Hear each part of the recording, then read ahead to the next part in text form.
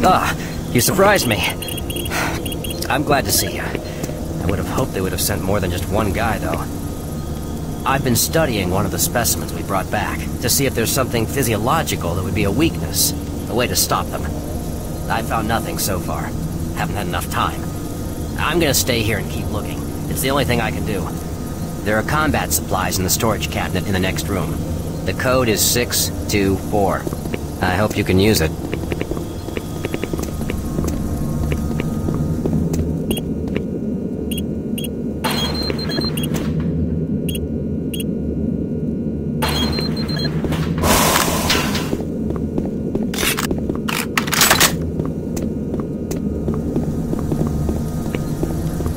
I'm gonna stay here and keep working. I'll upload my findings into the database.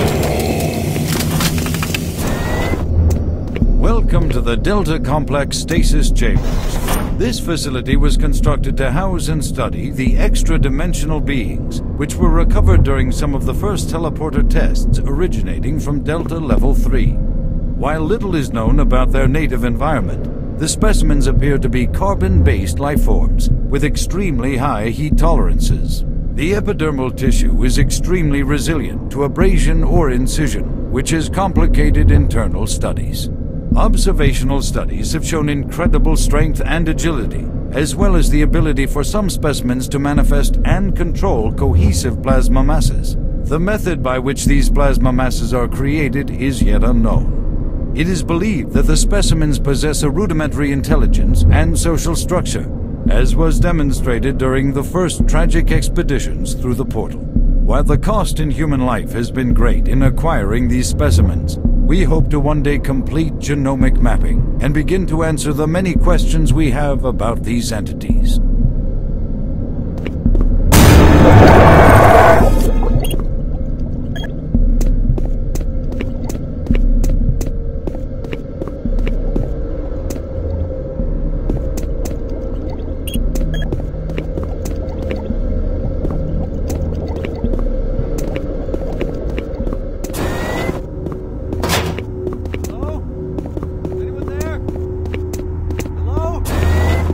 Someone up there?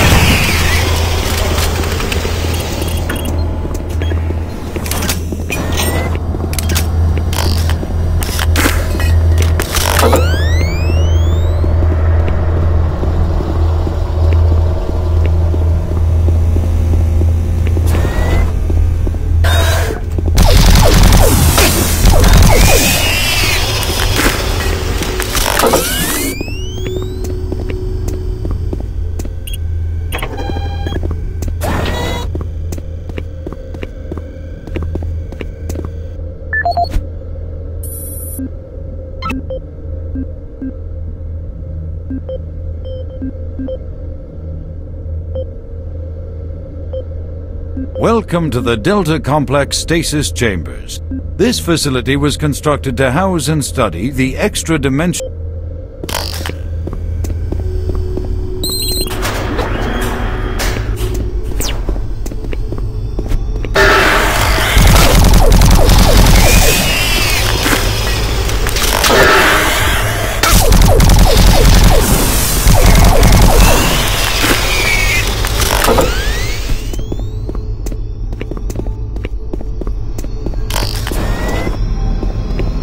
What you see before you is a relic codenamed U1, or simply Soul Cube.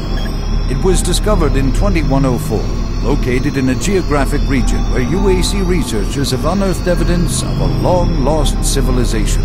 We know nothing of this civilization other than they existed, and that they were all wiped out in some type of cataclysmic event, according to what we've been able to decode from stone tablets found throughout the ruins. What clues we have been able to piece together reveal a culturally advanced society whose technology can only be described as mystic, as evidenced by U1's strange characteristics. Efforts to further examine U1 have been futile. Mass spectrometer and radiation scanning methods have failed to provide reliable identification of the molecular makeup of this artifact. The object cannot be weighed, and in all tests we've been unable to determine its mass. All attempts to physically manipulate or open the artifact have been met with no success. We also have had no success in deciphering the symbols adorning U1. What we do know is that the thermographic readings are constant, unwavering temperature of 98.8 degrees Fahrenheit. Our research continues, and we hope that with continued investment and research, we can, one day soon, learn to exploit the technologies that make up U1.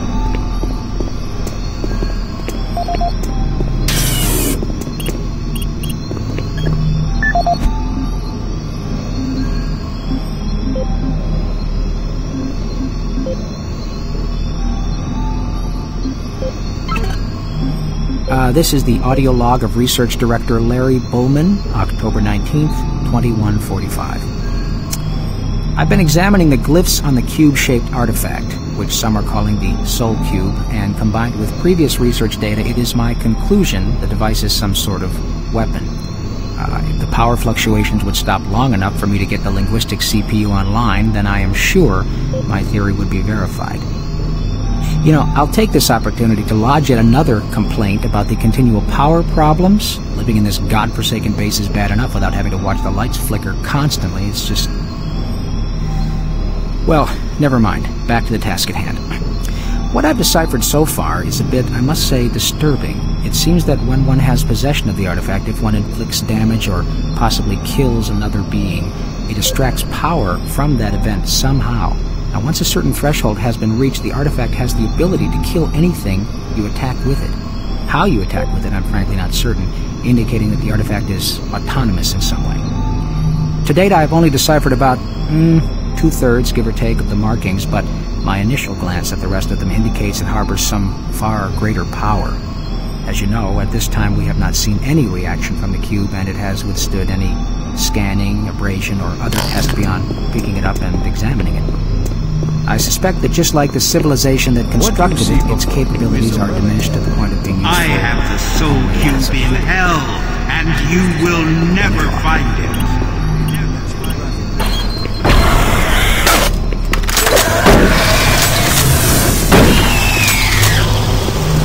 Other than they existed, and that they were all wiped out in a cataclysmic event, according to what we've been able to decode from stone tablets.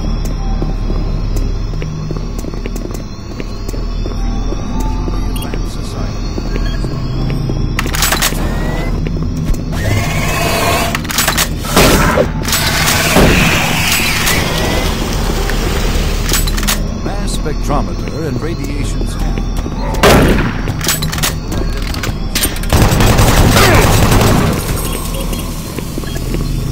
And in all tests, we've been unable to determine